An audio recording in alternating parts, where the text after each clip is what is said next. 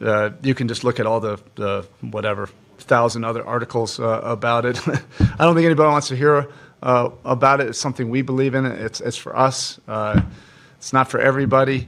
I also think you do have to credit and acknowledge Denver's culture. They have a very strong culture. I don't think it's a coincidence that the two teams have been able to have sustained success, and they've done a great job of building their culture. Mike